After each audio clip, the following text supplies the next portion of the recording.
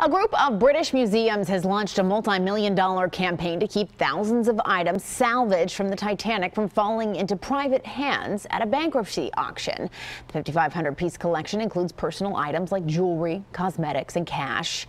There's even a bronze cherub, a statue seen in the grand staircase scene in the movie. The museums have the backing of Robert Ballard, who discovered the sunken wreck on the ocean floor in 1985, and Titanic filmmaker James Cameron. He says this is a chance to honor the passengers and crew who perished.